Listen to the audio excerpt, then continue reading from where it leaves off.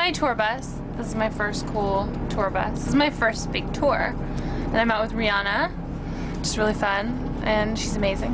I pretty much wake up on the bus every day. It's a really nice bed, and this is pretty much my home for the next 2 months. And I love it.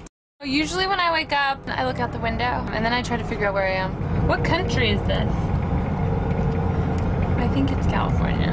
Pretty much my job is to host like an epic dance party every night. It's pretty hard. Do you want to see my bus? My bus is awesome. My bus is exotic. This is my bed. Everybody else has a bunk, but I've upgraded to a bed, finally. This is my personal bathroom, and look, I have like these fancy doors.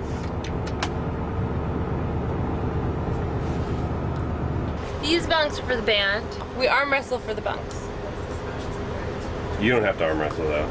I mean, I do for fun, because I always win. This is one of the coolest things on my bus.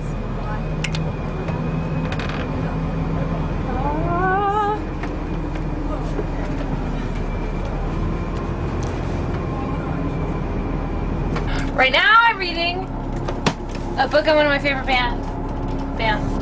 It's the oral history of a band called the Pixies, and it's pretty much all the different members of the Pixies talking about what it's like being on the road. So I thought it would be good inspiration for the summer. Oops. Oops. Oops.